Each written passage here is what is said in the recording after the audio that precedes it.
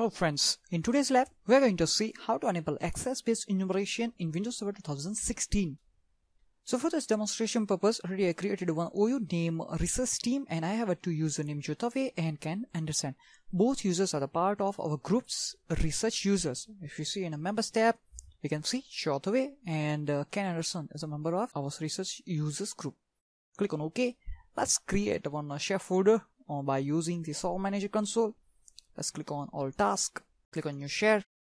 So for this demonstration, I'm going to use SMB share quick profile to create a share folder. Then click on next.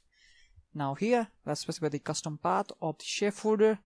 On a C drive, already I created one folder named research data. Select the folder and the custom path of the folder will be C:/research data. Click on next. Now this will be the share name, our folder research data, and this is the remote path to share. labdc01/research data. Click on next. Now here, right now we are not going to enable access based enumeration. That's why I'm not going to select this box. Just click on next and let's specify the customized permission. As you can see, at sharing level, everyone have a full control and we are going to set NTFS permission on our folder.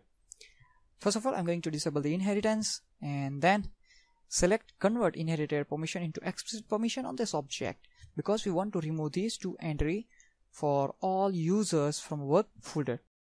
And I want to add a custom entry. Select principal and let's add our group research users. Click on OK and give them allow permission, but that will be applies only on this folder. Now on this folder, we want to give them a permission to create folders and append data. So they are able to traverse the folder, list or read data, and they are also able to create a folders on a folder research data.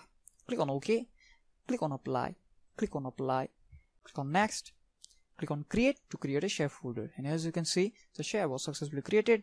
Click on close to close this console. So right now we have a one share folder for our user research data.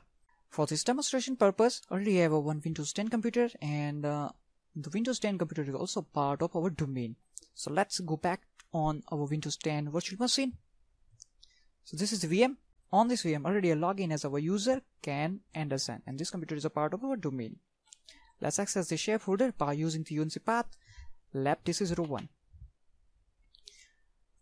Here we can see the folder is there named research data, and on research data, let's create a one folder Ken.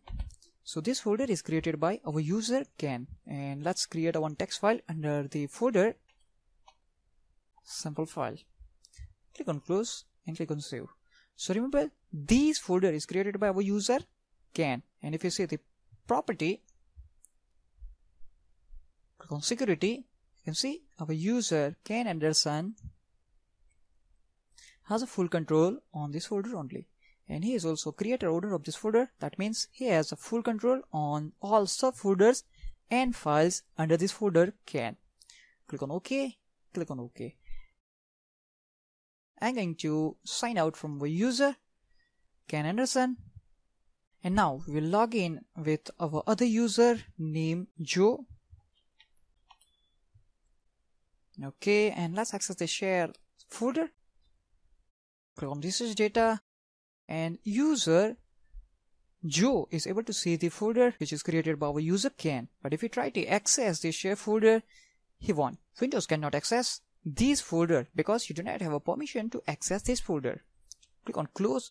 The simple reason behind this is our user Jotave has no permission to access this share folder, and that's why our user is not able to access this share folder. Now let's create a one folder and let's give a name Joe, and under this folder let's create a one text file. Click on close and click on save. Okay, so if you click on research data, right now we have a two folder. One name is Joe and second one is Ken. Now our user Joe has no permission on this folder, but still he is able to see the folder under the share folder. So now let's enable access based enumeration, and once you enable access based enumeration, user is only able to see the folder on which they have a minimum read permission. So let's go back on our server and just right click on our share folder, select properties, click on settings, and on the settings select enable access based enumeration. Access Based Enumeration display only the files and folders that users has permission to access. If a user does not have a read or equivalent permission for a folder, Windows hides the folder from the user's view. Click on Apply, click on OK.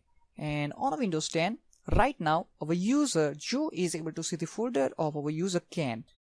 After enabling Access Based Enumeration, once we have to sign out from our user. And now let's again log in as our user Joe. And here we go. Now let's access this shared folder. Double click on research data, and as you can see, now we have only one folder named Joe. But if you see on a server, on a C drive, research data, we have a two folder named Joe and named Ken. But user is able to only see the one folder. The reason is simple. Because we enable Access Based Enumeration on this shared folder, and that's why. And our user is only able to see his own folder, because on other folder user Joe has no permission to read that. So let's come back on our server and let's create another folder on our server. Let's give a name visible, and let's add a permission. Right click on it and select property, click on security, click on edit, click on add, and on this folder let's add research users. Click on check name, click on OK, and give them a read and execute permission. Click on apply, and click on OK. So now on this folder name visible, users from research users group, they have a permission to read this folder, and that's why this folder must be visible to our user named Joe. Let's come back on our Windows 10 and just refresh it. As you can see, we have a folder named visible, and the user is able to see the folder because on this folder user has a read permission, and that's why user is able to see the content of this folder. So this is the way how you can enable Access Based Enumeration in Windows Server 2016 Active Directory. And that's it for this video demonstration. Thanks for watching this video.